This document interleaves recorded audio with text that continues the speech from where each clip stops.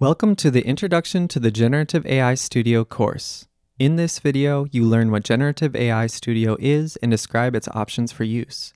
You also demo the Generative AI Studio's language tool yourself. What is Generative AI? It is a type of artificial intelligence that generates content for you. What kind of content? Well, the generative content can be multimodal, including text, images, audio, and video. When given a prompt or a request, Generative AI can help you achieve various tasks, such as document summarization, information extraction, code generation, marketing campaign creation, virtual assistants, and call center bot. And these are just a few examples. How does AI generate new content? It learns from a massive amount of existing content. This includes text, audio, and video. The process of learning from existing content is called training, which results in the creation of a foundation model. An LLM, or large language model, which powers chatbots like Bard, is a typical example of a foundation model. The foundation model can then be used to generate content and solve general problems, such as content extraction and document summarization. It can also be trained further with new datasets in your field to solve specific problems, such as financial model generation and healthcare consulting. This results in the creation of a new model that is tailored to your specific needs. How can you use the foundation model to power your applications? And how can you further train or tune the foundation model to solve a problem in your specific field? Google Cloud provides several easy-to-use tools that help you use generative AI in your projects with or without an AI and machine learning background. One such tool is Vertex AI. Vertex AI is an end-to-end ML development platform on Google Cloud that helps you build, deploy, and manage machine learning models. With Vertex AI, if you are an app developer or data scientist and want to build an application, you can use Generative AI Studio to quickly prototype and customize generative AI models with no code or low code. If you are a data scientist or ML developer who wants to build and automate a generative AI model, you can start from Model Garden. Model Garden lets you discover and interact with Google's foundation and third-party open source models and has built-in ML ops tools to automate the ML pipeline. In this course, you focus on Generative AI Studio. Generative AI Studio supports language, vision, and speech. The list grows as you are learning this course. For language, you can design a prompt to perform tasks and tune language models. For vision, you can generate an image based on a prompt and further edit the image. For speech, you can generate text from speech or vice versa. Let's focus on what you can do with language in Generative AI Studio. Specifically, you can design prompts for tasks relevant to your business use case, including code generation, create conversations by specifying the context that instructs how the model should respond, and tune a model so it is better equipped for your use case, which allows you to then deploy to an endpoint to get predictions or test it in prompt design. Let's walk through these three features in detail. First is prompt design. To get started experimenting with large language models or LLMs, click on New Prompt.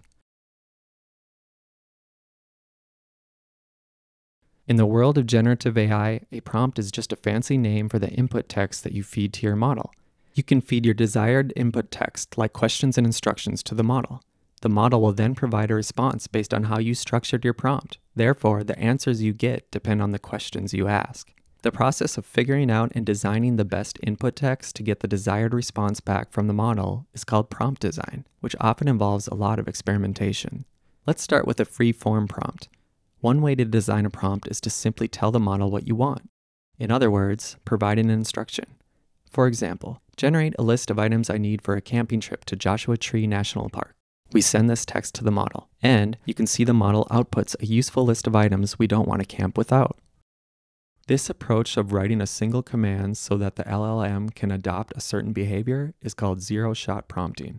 Generally, there are three methods that you can use to shape the model's response in a way that you desire. Zero-shot prompting is a method where the LLM is given no additional data on the specific task that is being asked to perform. Instead, it is only given a prompt that describes the task. For example, if you want the LLM to answer a question, you just prompt, "What is prompt design?" One-shot prompting is a method where the LLM is given a single example of the task that is being asked to perform. For example, if you want the LLM to write a poem, you might provide a single example poem. And few-shot prompting is a method where the LLM is given a small number of examples of the task that it is being asked to perform. For example, if you want the LLM to write a news article, you might give it a few news articles to read. You can use the structured mode to design the few-shot prompting by providing a context and additional examples for the model to learn from. The structured prompt contains a few different components. First, we have the context, which instructs how the model should respond. You can specify words the model can or cannot use, topics to focus on or avoid, or a particular response format. And the context applies each time you send a request to the model. Let's say we want to use an LLM to answer questions based on some background text. In this case, a passage that describes changes in rainforest vegetation in the Amazon. We can paste in the background text as the context. Then we add some examples of questions that could be answered from this passage, like what does LGM stand for? Or what did the analysis from the sediment deposits indicate? We'll need to add in the corresponding answers to these questions to demonstrate how we want the model to respond. Then we can test out the prompt we've designed by sending a new question as input. And there you go, you've prototyped a Q&A system based on background text in just a few minutes. Please note a few best practices around prompt design. Be concise. Be specific and well-defined. Ask one task at a time. Turn generative tasks into classification tasks. For example, instead of asking what programming language to learn, ask if Python, Java, or C is a better fit for a beginner in programming, and improve response quality by including examples. Adding instructions in a few examples tends to yield good results. However, there's no one best way to write a prompt. You may need to experiment with different structures, formats, and examples to see what works best for your use case. For more information about prompt design, please check Text Prompt Design in the reading list. So, if you've designed a prompt that you think is working pretty well, you can save it and return to it later. Your saved prompt will be visible in the prompt gallery, which is a curated collection of sample prompts that show how generative AI models can work for a variety of use cases. Finally, in addition to testing different prompts and prompt structures, there are a few model parameters you can experiment with to try and improve the quality of responses. First, there are different models you can choose from. Each model is tuned to perform well on specific tasks. You can also specify the temperature, top P, and top K. These parameters all adjust the randomness of responses by controlling how the output tokens are selected. When you send a prompt to the model, it produces an array of probabilities over the words that could come next. And from this array, we need some strategy to decide what to return. A simple strategy might be to select the most likely word at every time step. But this method can result in uninteresting and sometimes repetitive answers. On the contrary, if you randomly sample over the distribution returned by the model, you might get some unlikely responses. By controlling the degree of randomness, you can get more unexpected and some might say creative responses. Back to the model parameters. Temperature is a number used to tune the degree of randomness. Low temperature means to select the words that are highly possible and more predictable. In this case, those are flowers and the other words that are located at the beginning of the list. This setting is generally better for tasks like Q&A and summarization, where you expect a more predictable answer with less variation. High temperature means to select the words that have low possibility and are more unusual. In this case, those are bugs and the other words that are located at the end of the list. This setting is good if you want to generate more creative or unexpected content. In addition to adjusting the temperature, top K lets the model randomly return a word from the top K number of words in terms of possibility.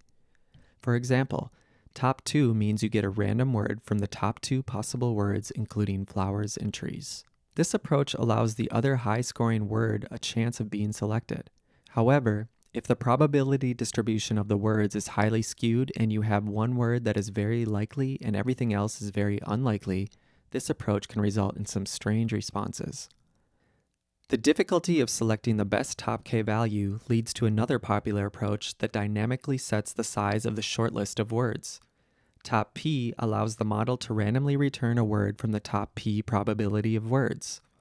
With top P, you choose from a set of words with the sum of the likelihoods not exceeding P. For example, P of 0.75 means you sample from a set of words that have a cumulative probability greater than 0.75. In this case, it includes 3 words: flowers, trees, and herbs. This way, the size of the set of words can dynamically increase and decrease according to the probability distribution of the next word on the list. In sum, Generative AI Studio provides a few model parameters for you to play with, such as the model, temperature, top K, and top P. Note that you are not required to adjust them constantly, especially top K and top P. Now let's look at the second feature, which creates conversations. First, you need to specify the conversation context. Context instructs how the model should respond. For example, specifying words the model can or cannot use, topics to focus on or avoid, or response format. Context applies each time you send a request to the model. For a simple example, you can define a scenario and tell the AI how to respond to help desk queries. Your name is Roy. You are a support technician of an IT department. You only respond with, "Have you tried turning it off and on again?" to any queries. You can tune the parameters on the right, the same as you do when designing the prompt. To see how it works, you can type, "My computer is slow" in the chat box and press enter. The AI responds, "Have you tried turning it off and on again?" exactly as you told the AI to do. The cool thing is that Google provides the APIs and SDKs to help you build your own application. You can simply click View Code. First, you need to download the Vertex AI SDKs that fit your programming language, like Python and Curl. SDK stands for Software Design Kits. They implement the functions and do the job for you. You use them like you call libraries from the code. You then follow the sample code and the API and insert the code into your application. Now let's look at the third feature, tune a language model. If you've been prototyping with large language models, you might be wondering if there's a way you can improve the quality of responses beyond just prompt design. So let's learn how to tune a large language model and how to launch a tuning job from Generative AI Studio. As a quick recap, the prompt is your text input that you pass to the model. Your prompt might look like an instruction, and maybe you add some examples. Then you send this text to the model so that it adopts the behavior that you want. Prompt design allows for fast experimentation and customization, and because you're not writing any complicated code, you don't need to be an ML expert to get started. But producing prompts can be tricky. Small changes in wording or word order can affect the model results in ways that aren't totally predictable, and you can't really fit all that many examples into a prompt. Even when you do discover a good prompt for your use case, you might notice the quality of model responses isn't totally consistent. One thing we can do to alleviate these issues is to tune the model. So what's tuning? Well, one version you might be familiar with is fine-tuning. In this scenario, we take a model that was pre-trained on a generic dataset. We make a copy of this model, then using those learned weights as a starting point, we retrain the model on a new domain-specific dataset.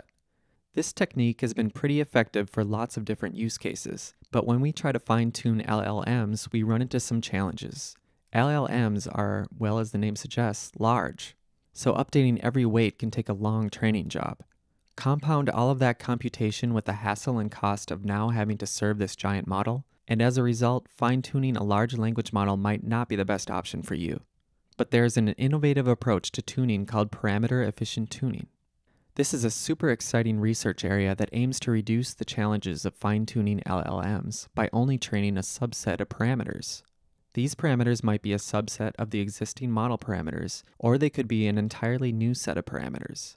For example, maybe you add on some additional layers to the model or an extra embedding to the prompt. If you want to learn more about parameter-efficient tuning and some of the different methods, a summary paper is included in the reading list of this course. But if you just want to get to building, then let's move to Generative AI Studio and see how to start a tuning job. From the language section of Generative AI Studio, select Tuning. To create a tune model, we provide a name. Then point to the local or cloud storage location of your training data. Parameter-efficient tuning is ideally suited for scenarios where you have modest amounts of training data, say hundreds or maybe thousands of training examples. Your training data should be structured as a supervised training dataset in a text-to-text format. Each record or row in the data will contain the input text, in other words, the prompt, which is followed by the expected output of the model. This means that the model can be tuned for a task that can be modeled as a text-to-text problem. After specifying the path to your dataset, you can start the tuning job and monitor the status in the Google Cloud Console. When the tuning job completes, you'll see the tuned model in the Vertex AI model registry, and you can deploy it to an endpoint for serving. or you can test it in the Generative AI Studio. In this course, you learned what generative AI is and the tools provided by Google Cloud to empower your project with generative AI capabilities. Specifically, you focused on Generative AI Studio, where you can use Gen AI in your application by quickly prototyping and customizing generative AI models. You learned that Generative AI Studio supports 3 options: language, vision, and speech. You then walked through the 3 major features in language: design and test prompt, create conversations, and tune models. This was a short lesson introducing Generative AI Studio on Vertex AI. For more information about natural language processing and different types of language models like decoder, encoder, transformer, and LLM, please check the course titled Natural Language Processing on Google Cloud, listed in the reading list. Now it's time to play with Generative AI Studio in a hands-on lab where you design and test prompts in both freeform and structured modes, create conversations, and explore the prompt gallery. By the end of this lab, you will be able to use the capabilities of Generative AI Studio that we've discussed in this course. Have fun exploring,